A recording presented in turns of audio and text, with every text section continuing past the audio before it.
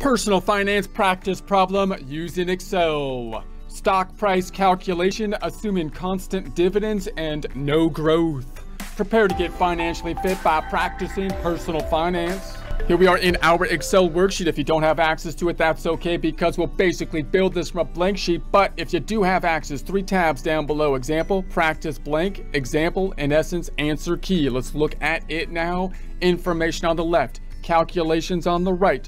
We're trying to value a common stock, possibly to make a decision as to whether the stock is over or undervalued as we compare it to the market price, possibly helping us out with decisions such as should we be purchasing or selling the stock. We're going to be using a method similar to how we value things like bonds, using a time value of money, present valuing the future stream of income from the investment. However, stocks are a little bit more confusing than bonds, because bonds are more kind of set in stone, as they say, with regards to the terms of the bonds, meaning you typically have a stream of payments that you'll be receiving, interest payments, as well as the lump sum at maturity, meaning you also have a maturity date. With stocks, we have 2 kinds of valuations that we might be receiving. One could be the form of dividends, and 2 could be the form of the value of the stock going up, and we have no end maturity date. So we got to make some assumptions if we want to use the same kind of cash flow type of method, and we might make different assumptions or use different methods depending on the type of stock we are valuing. If we're valuing a stock that is kind of an established stock, they don't need to grow much anymore because they're already established, like a utility company or something like that. The infrastructure is already set in place. We expect them to earn steady earnings into the future, and they're just going to be giving out dividends for their earnings because they don't have to put it back in the company at that point. That's kind of the easiest valuation we can think of, because then we can think of a steady rate of dividends going forward. And so that's the first assumption that we'll make, and then we might do some other assumptions later. Okay, so second tab has some pre-formatted worksheets, so you can work through the practice problem with less Excel formatting. The third tab is a blank tab where we will do the Excel formatting. If you don't have anything, you can open up a new tab, and you could start off by just laying down the underlined formatting. I would do that by selecting the whole worksheet, possibly by hitting the triangle up top, right-click in the selected area, format the cells, and then I typically go to currency, bracketed, and negative or red for negative numbers, no decimal or no dollar sign, and no decimals. I'm not going to hit OK because I already have this. I'm just going to close out, exit out here, then enter your data on the left-hand side, adding percentages, for example, when necessary, formatting the cells as needed, make a skinny C column. We also have a table down here, but you don't really need to worry about that. We might not even use the table down below. That's another way we can do the present values, but we'll basically be using Excel formatting as our primary tool. Okay, so let's do our valuation. So remember, we're kind of imagining that we've got this $15 that are going to be the annual dividends. How do we know it's the annual dividends? Because we've looked at them in the past, and that's what they have been, and we're going to assume that the dividends are going to be basically constant going forward. So plan to keep this dividend for some time into the future. Required rate of return for the common stockholder. So we're going to say this is our rate of return, the discount rate that we're going to be using to determine whether or not it'd be worthwhile to be investing in the stock. We're going to be using the 12% in our time value of money calculation. And you can think about that as the rate that we might be getting from other similar investments, taking into account the risks related with other kinds of investments. For example, the 12% in essence being kind of like our hurdle rate that we would have to be clearing in order to put our money here as opposed to possibly somewhere else. Now, one way we can think about doing this is to kind of map out all the future payments, and we'll take a look at that, but there's kind of a shortcut calculation, a straightforward, easy way to do this kind of calculation, and then we'll basically do the longer calculations, which I think helps us to visualize it better. So if I was to calculate the price, making these assumptions, we're going to say, let's go ahead and make the top here black and white, home tab font group. We're going to make that black and white. And then I'm going to say we've got the annual cash dividends. We're just going to take this equals the annual cash dividends. I'm going to make cell D a little bit wider, put my cursor between D and E, making it wider. We're going to then say in E2 equals the $15. And then we're going to have the required rate of return So we're going to say this is the required rate of return, and this is going to be equal to the 12% down here, and we'll then adjust the percent to make it a percentized cell. Home tab, number group, percentify it. Percentify, you best got percentify to record font group, underline, and then so the price is going to be then equal to the 15 times the 12. I'm sorry, 15 divided by the 12. It equals the 15 divided by the 12. Let's add a couple decimals. Home tab, number group, a couple decimals. Fairly straightforward calculation. Again, remember that what we're doing is assuming that this 15 dividends are basically going out into the future, basically kind of indefinitely. Now let's kind of prove that that works with a longer calculation. Before we do so, we'll do, the reverse order of this calculation. Let's make this blue and bordered. You're getting ahead of yourself. Hold on a second. Home tab, font group. We're going to put some borders around this thing, all borders. Make it blue with the bucket drop down, going down to the more colors. If you don't have the blue there already, standard, there's the blue I use. You could use whatever you want. You can make whatever color you want, as long as you can read it. Required, it doesn't bother your supervisor or anything, of return. Okay, so then we're going to make this black and white. We're going to say this is going to be home tab, font group, drop down, black and white. So we can imagine then if the price were this 125, and the required rate of return was 12. So if we knew the price, then possibly looking at the market price, if the market price was 125 and our required rate of return then was 12, home tab, font group, percent. Let's put an underline, font group and underline. We would want the dividends to be annual cash dividends, assuming the dividends are only really increase in value, because we're talking about stocks that have peaked out in their growth and really are just kind of marching along like utility companies or something like that. So we're going to say that would mean that we would need a dividend of 125 divided by 12. I'm sorry, now it's multiplied, 125 times 12, which would give us the 15. I'll add a couple decimals, home tab, number group, couple decimals, 15 even. Let's make that blue and bordered, selecting these items here. Home tab, font group, bordered, bucket, drop down, and blue. Now let's make that, let's kind of prove that what that is doing. Remember, like if you think about like a bond, what we're doing is trying to look at the future cash payments and present valuing them. So one way we could do that is I could say, let's make a skinny F column here. I'll click on the skinny C so that I can go to the home tab, clipboard, make a paintbrush painter, and make a skinny F out of it. And I could use an annuity formula, annuity. And I could say, okay, well, if I'm going to get $15 out into infinity and beyond, into the future, well, I could just kind of, I know that if it goes way out into the future, then that $15, because of time value of money, is going to be worth less and less and less. That's why I can take that infinite series and basically, for the most part, for practical purposes, bringing it down to a defined number here, right? So I could do something like negative present value, shift 9 for my present value formula. The rate is going to be this 12% down here, the rate of return we want, comma, number of periods. I don't have a number of periods because it goes on forever. So why don't I just use a fairly big number, right? Like even just 100 would do it, I think, right? Because if I'm 100 years into the future, then the $15 I'm going to get 100 years from now is pretty small. Might not have a big impact on my calculation. So then I say comma, and then the annuity payment calculation is going to be the 15. So we're going to get 15 for 100 years, discounting at the 12%. What would that series of payments be worth? About $125, right? Home tab, number group, and you might say, well, that's not very specific or exact because it goes out into infinity. It's worth infinity because it goes on forever. But those amounts in the future are getting smaller and smaller due to time value of money. Let's prove that another way, a couple other ways. Let's select these two. We're going to go to the home tab, font group, make that border blue. Let's make a skinny I column, a skinny I, home tab, font group. Like when I got poked in the eye, I had a skinny eye for a while because I was squinting. We're going to make a skinny eye like that. Home tab, font group, and then skinny eye. Okay, so then we're gonna, let's do it this way first. I'm gonna put a total here because I'm gonna try to total it at the front end. And then I'm gonna put my periods at the top, 1, 2. I'm gonna select those 2 periods and I'm gonna drag it all the way out to 100 periods out to the right. 100 periods out to the right, which is too far. We don't really need to go that far, but that's what we did on our annuity. So we'll do it.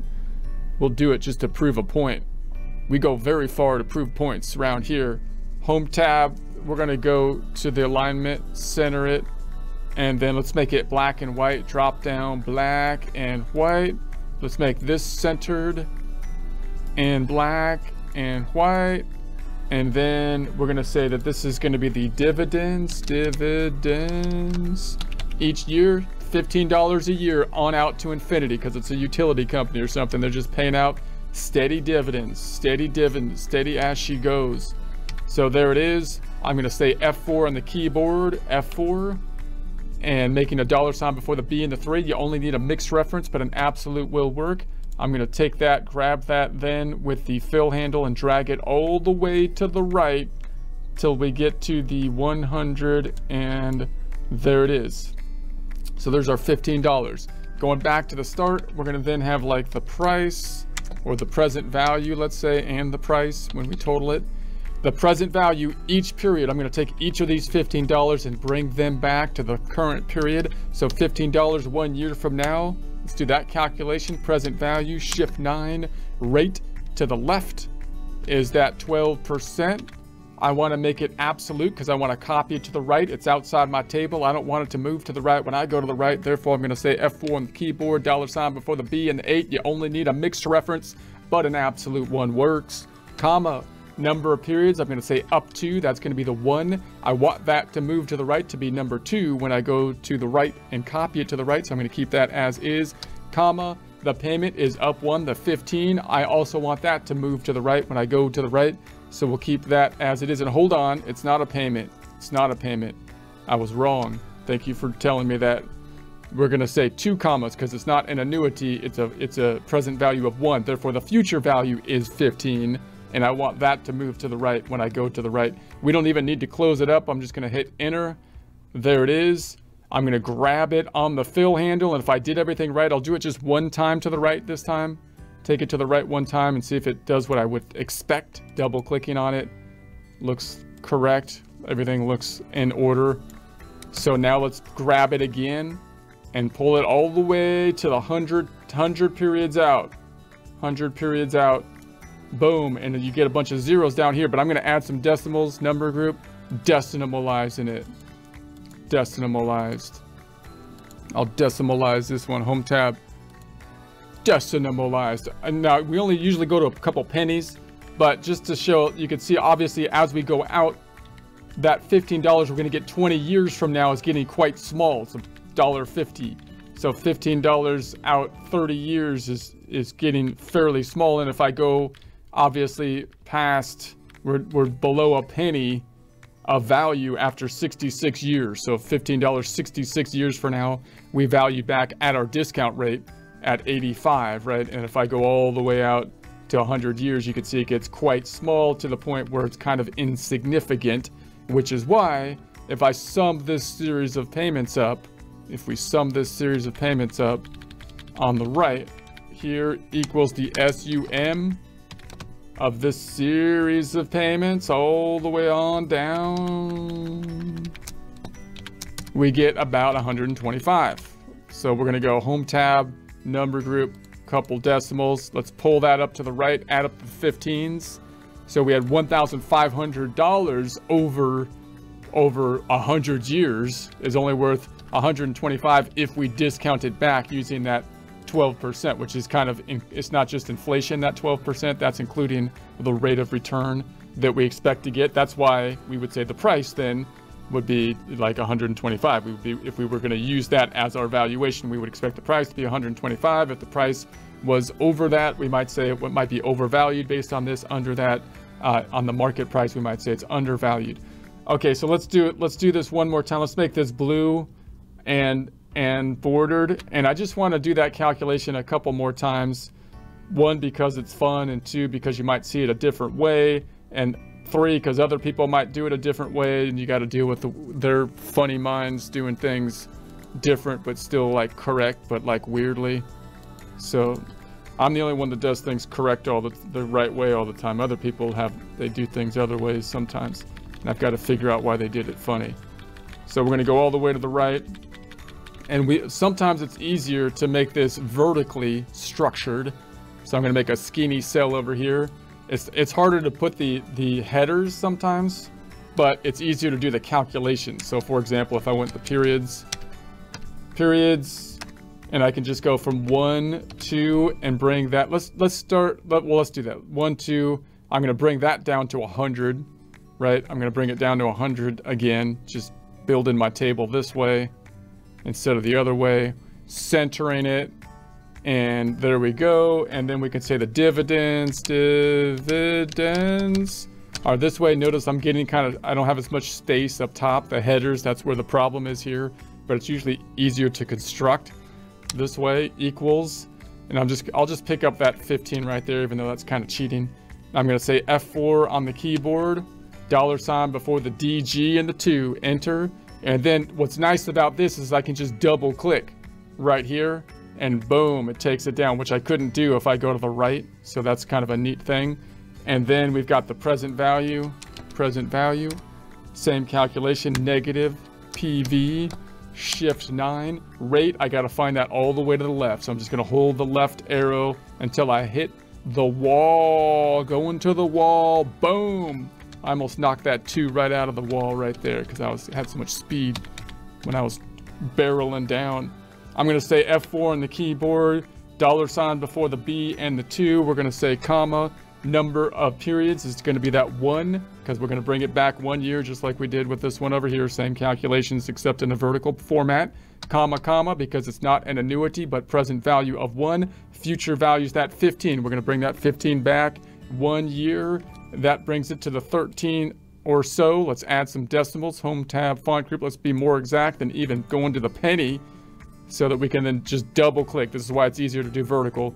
Double click, boom. And we can see if I discount that 15 back 4 years, it's at the 950. And you can see, of course, again, it gets quite small as we go down to 100. If I can total it up down here, I could total it up down here, equals the sum of all that 15s. I'm going to copy that to the right, and you get that 125 again, 125. Now, you might be familiar with like using a hurdle rate when you're calculating like capital projects and stuff like that to see. So let's add one more little twist to this. I'm going to put some underlines here, home tab, underline, and let's make this blue and bordered. Home tab, font group. You're getting ahead of yourself again. Stop that. Wait for yourself. I'm tired. Myself is tired, but I don't want to wait for myself. Home tab, alignment, center. This is going to be blue and bordered. Okay, so let's copy like from the skinny to DK, and then we'll do one little twist on it. We're going to copy that. And I'm going to paste that right here because I got the skinny coming with it. So I'm going to say boom.